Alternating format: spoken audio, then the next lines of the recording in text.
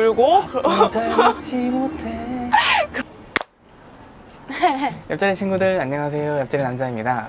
오늘 이 시간에는 공인회계사 합격생 콩회계사님을 모시고 합격에 필요한 몇 가지죠? 세 가지의 비법 맨날 하는 거지만 한 번 더 들어보기로 하겠습니다.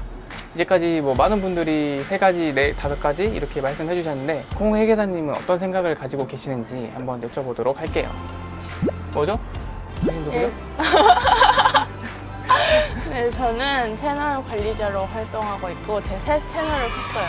그래서 옛날엔 회세빈이었지만 이제는 콩회계사입니다. 그래서 저의 3가지 비법은 일단 첫 번째는 성실함, 그리고 두 번째는 시간 관리, 그리고 세 번째는 멘탈 관리인 것 같아요. 그래서요? 그래서 첫 번째는 일단 성실함인데, 사실 성실을 해야 된다라고 얘기하면 사람들이 이렇게 막연하게 생각할 때는 공부하는 사람들이 다 성실하지 뭘 더 얼마나 성실해야 되냐라고 말하시는 분들이 있으실 수도 있을 것 같은데, 사실 주변에 공부하시는 분들을 보면 항상 꾸준히 공부하는 성실함을 지키실 수 있는 분들이 생각보다 별로 없더라고요. 예를 들면 핑계가 자꾸 생기는 거죠. 오늘은 무슨 날이니까 좀 쉬어도 된다. 오늘은 어제 열심히 했으니까 오늘은 좀 덜 해도 된다. 이런 식으로 뭔가 내가 공부를 꾸준히 하지 않고 덜 성실하게, 그러니까 불성실하게 공부하는 거에 대해 합리화를 하고 성실하게 공부하지 않는 태도가 제일 제가 볼 때는 근절해야 하는 태도인 것 같아요. 그래서 항상 내가 일주일에 6일을 공부하기로 했다 하면 그 6일만큼은 정말 성실하게 꾸준하게 최대의 인풋을 넣어서 공부를 할 수 있는 마음가짐이 있어야 된다고 생각을 합니다. 그리고 두 번째는 시간 관리예요. 시간 관리도 좀 막연하고 약간 추상적으로 들릴 수 있는데, 제가 말하는 시간 관리는 예를 들어 내가 1년 동안 공부를 할 거다라고 한다면 그 1년 동안 어떤 식으로 내가 공부 계획을 세울 건지 처음에는 러프하게나마 시간을 내가 관리를 할 수 있어야 되는 것 같아요.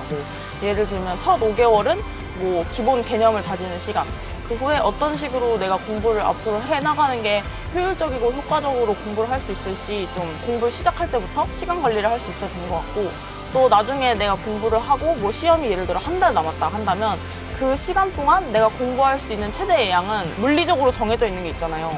가장 공부를 열심히 또 효율적으로 할 수 있는 시간에 얼마나 공부를 할지 그런 시간 관리를 명확하게 해놓는 거, 그런 게 중요한 것 같고, 마지막 세 번째는 멘탈 관리인데, 사실 멘탈 관리는 저도 잘 못했던 것 같아요. 그래서 남자친구 옆에서 좀 많이 고생을 하기도 했고, 처음에는 저도 공부를 한 지 얼마 안 됐을 때는 되게 스스로 멘탈 관리도 잘하고 스트레스도 최대한 덜 받으려고 노력하고 좀 무던하게 공부를 했던 것 같은데, 어느 순간 사람이 간절함이 커질수록 스트레스가 더 심해지더라고요. 그래서 정말 마지막에는 밥도 제대로 못 먹고 맨날 울고 잘 먹지 못해 그러면서 공부를 했었는데, 사실 모르겠어요. 공부를 하다 보면은 스트레스가 정말 극심해지는 것도 맞고, 좀 더 이렇게 오래 공부를 하게 될수록 더 절실함에서 나오는 압박감, 그리고 주변에서 오는 기대, 그런 것들이 커지다 보면은 내가 멘탈 관리를 스스로 하지 못하는 그런 때가 오는 것 같은데, 그때 내가 좀 차분하게 공부를 할 수 있을 정도로는 그 멘탈이 유지가 돼야 공부를 할 수 있는 것 같더라고요. 저는 맨날 밤에는 울고 낮에는 피곤해서 공부를 못하고 이런 시간들이 있었는데, 그러지 않도록 여러분은 좀 더 차분하게 무던하게 공부를 꾸준히 하실 수 있었으면 좋겠어요.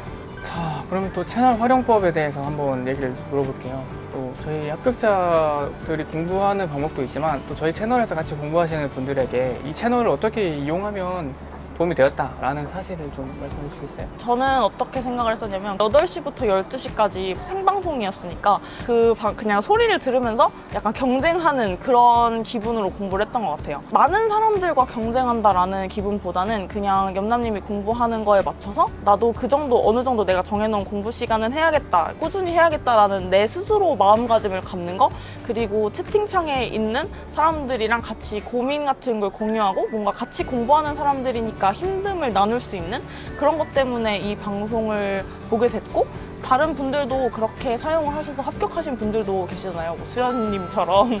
그러니까 여러분들도 채팅창에 있는 분들이랑 고민도 공유하고 같이 경쟁심도 가지고 이러면서 이 방송을 활용하실 수 있었으면 좋겠어요. 잘 대답을 하고 있는 건가? 잘하고 있는 것 같은데, 너무 길면 사실 편집하기 힘드니까. 맞아. 너무 긴가 지금도? 아니야, 지금 딱 적당한 좋아? 것 같아. 그러면 이때 이게 1부고 여기까지가 여기까지 1부야. 옆자리 친구들 안녕하세요. 자, 이번 시간에는 회계사 합격 수기를 한번 물어볼게요. 합격 수기라는 게 사실은 부풀어지기도 하고 가라라고 하죠. 분식이라고 하죠. 자기가 뭐 5년 공부했는데 3년 공부했다 이렇게 줄이는 사람도 있고, 나는 시험을 몇 번 봤지만 이건 올림픽이었어, 이 시험은 내가 치지 않아, 이렇게 수기를 쓰신 분도 계신데, 이제 회대비님께서 정확하게 시작부터 끝까지 어떤 식으로 합격을 해서 결국에는 합격증을 받았는지 그걸 한번 말씀해 주세요. 저는